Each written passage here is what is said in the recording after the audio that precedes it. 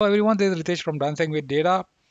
Do check my website dancingwithdata.com, and if you are coming here for the first time, do subscribe to my channel if my videos are making sense to you.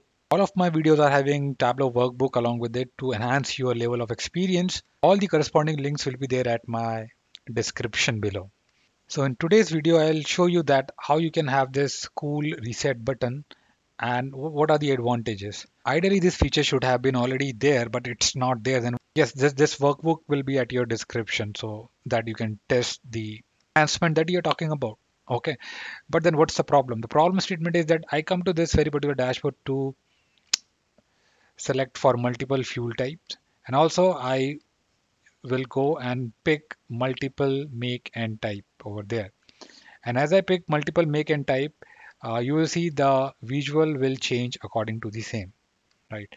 And now I have analyzed my worksheet over there. Maybe I can put that into the presentation mode as you can see. But now I just want to go back now, right? And every time I come over here, I have to just go back to fuel type and make it all make and type and make it all again. And if there are more than two filters, then again, more waste of time. So the solution is this cute little reset button for you. I click on that and boom, all and all, our life is sorted.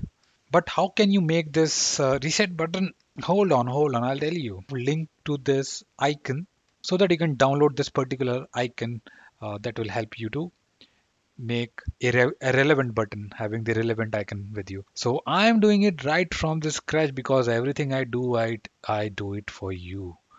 And this is reset. I will write reset over there, and that's it. The next step would be to hide this.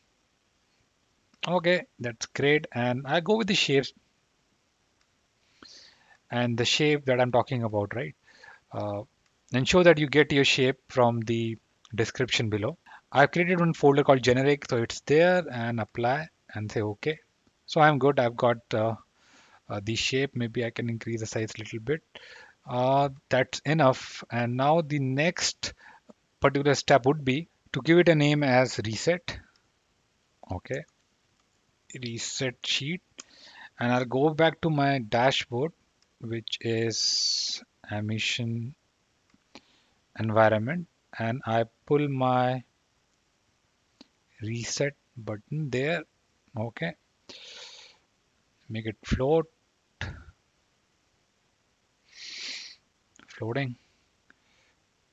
pull to the right hand side, and let me hide the title there.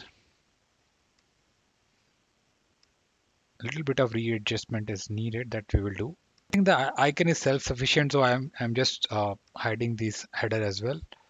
Also, I need to remove these row lines over there, so I'll format it.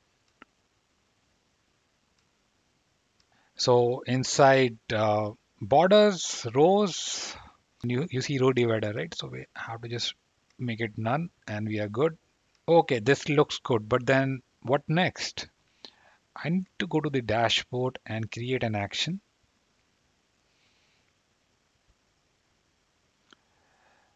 I need to add filter action. I give the name of this filter action as reset,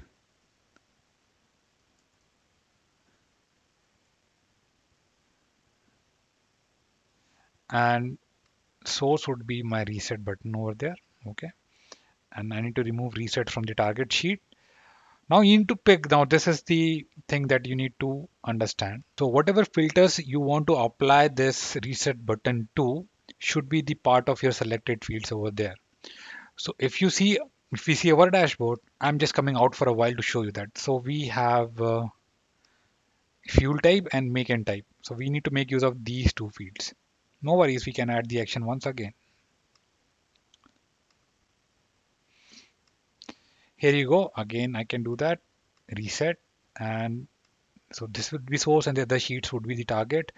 And I need to pick selected fields. So one would be the fuel type, another would be the make, right? So first is fuel type and another is the make and type. You need not to worry about this field.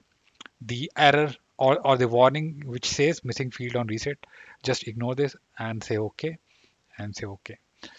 Okay, now I will pick diesel and LPG, and mark type would be Alfa Romeo, Alfa Romeo 955, Alfa Romeo 940, 939, and I can see the corresponding bar getting changed. Okay, now now for the second time I need to make some analysis, but I need to reset the button, right? So I need not to go and one by one make it all, but I can just go and one thing. We forgot something. In the settings you have to go. Okay, we'll go again, not a problem at all. This sheet, we have this filter. What we forgot to make it show all values, right? When you clear the selection, when you click over there, it should show all the values. That's what we need to do. So now if I click on that, here you go, all is there, all is there. Great job. Let me publish this to the public so that you can make full use of it. Publish this workbook, because everything I do it for you. Okay, it seems like it's published. I'm allowing access you to download as well. So it's published. The link will be there in the description. It's a bit distorted, but you are more concerned with the function. You should be more concerned with the functionality over there. So I keep it as it is. So if my videos are making sense, do subscribe. And if you don't subscribe, jo soya wo khoya. Bye bye. Keep on dancing with data.